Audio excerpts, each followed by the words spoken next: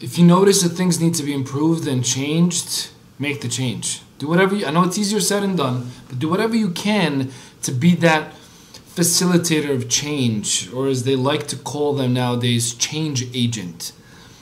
Don't wait for a title or a position or somebody to appoint you to something, to a body, to a committee, to a governance structure, to begin positive influence and begin the change that needs to happen in a particular area.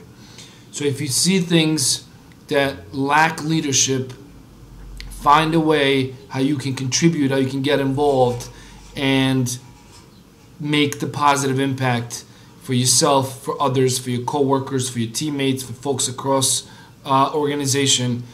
Because if you wait for somebody else to do it, it may never happen.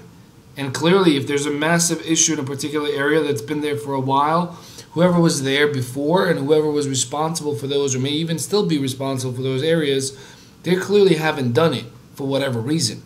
So it's important for you to step in, be a leader, take on opportunities and challenges for the benefit of everybody else, and do whatever you can every single day at work to make things better for everyone.